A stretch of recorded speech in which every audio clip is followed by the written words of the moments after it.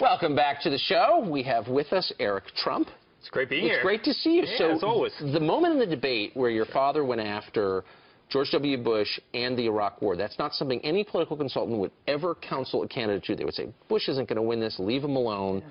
Your dad did it anyway. Why did he do that? Listen, I think my father's the type of guy, he was totally against the Iraq War. We went in there, we spent trillions of dollars, right? I mean, a lot of people got hurt. I mean, a lot of amazing vets, no different than you, Pete.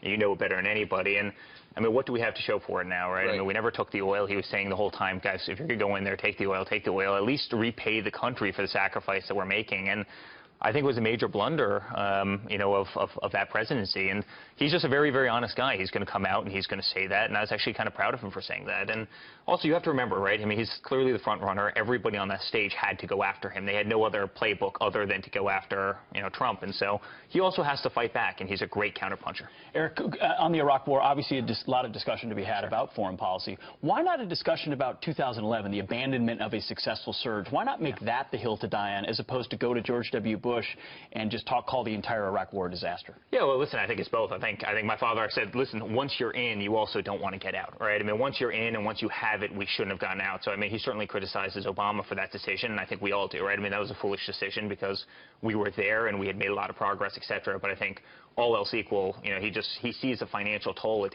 took on this country being in there for as long as, you know, we were. And we've got real problems. I mean, we've had $19 trillion worth of debt. We just crossed it the other day. I mean, the amount of infrastructure that we need to invest in this country, I mean, the fact that our educational systems are failing, I mean, we've got real problems. And he just said, listen, you know, why go in there, destabilize the Middle East, really create a hornet's nest, spend all this money, you know, and what have we gotten for it? And, I mean, that was really his message. Well, President George W. Bush says his brother Jeb is the man to fix it, not Donald Trump. And Jeb did get some help from his brother on the campaign trail yesterday in North Charleston. And he did take a shot at your father, but didn't mention him by name. Let's listen.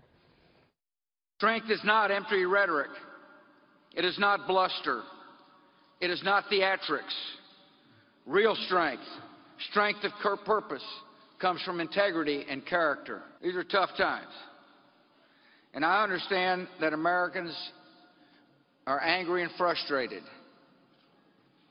But we do not need someone in the Oval Office who mirrors and inflames our anger and frustration. We need someone who can fix the problems that cause our anger and frustration, and that's Jeb Bush.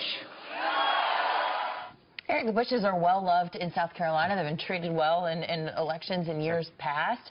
Could this actually backfire, the attacks that your father has been placing on not just Governor Bush, but on George W. Bush? His approval ratings among Republicans, 84% right now. Could it backfire? Well, listen, I thought it was interesting that he used the integrity word, right? Because my father has more integrity than any man I've ever met. I mean, you know, when somebody's loyal to him, he will do absolutely anything to them. And he's also the type of guy that if somebody hits him, right? And remember, Jeb spent $100 million. The large part of that has been, you know, placing negative ads against, you know, my family, you know, my father, et cetera. So, you know, he's also willing to go on the attack, and that's really what he's had to do. And listen, I think he's done it very well. You know, you see, you know, George come out, and I think that's kind of Jeb's last card. I mean, Jeb really hasn't done well in the polls. It's kind of been sad. He spent a lot of money. I mean, that's really kind of the last card he has to play. It's kind of his proverbial Hail Mary. I'm not sure if he had any other choice but that. But, you know, he spent a lot of money against my father, right? My father has to go after him at some point. I mean, he's just spent so much money going after him in terms of negative ads. So it's not an overstatement to say Republicans in Washington, most of them, truly hate the Trump campaign. The official Republican response to the President's State of the Union address included an attack on your father's campaign. Now your dad is saying that the RNC, the Republican National Committee, has basically broken its pledge of neutrality and suggested he might run third party if they don't knock it off. Is that a real threat? I don't think he's going to need to. You know, but it is, as a son, right, as a guy who loves my father tremendously, as a person who sits front row in every single debate. I mean, I haven't missed one debate. I'm by my father's side. It is sad. I mean, it's almost like that teacher in school picking their favorite student, right? They might not be the best student, but it's their favorite student for whatever reason. I mean, you see how unobjective it is. You see kind of these little cliques, and it's very sad. I mean, the Republican Party should get behind the best candidate, the person who has the best ability to win. And my father's really started a revolution in this country. I mean, people are sick of what's happening in government, right? I mean, that's why his poll numbers are where they are. I mean, they're really sick of it. They don't want a Washington insider, and he's doing great. It would be nice to see a party rally behind that. If something were to happen, does he stick by his pledge, no third-party run?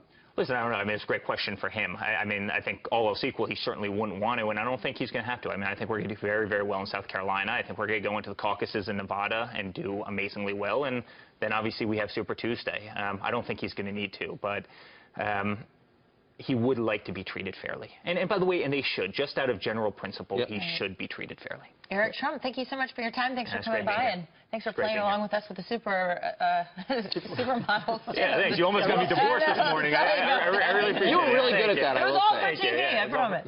Thanks a lot.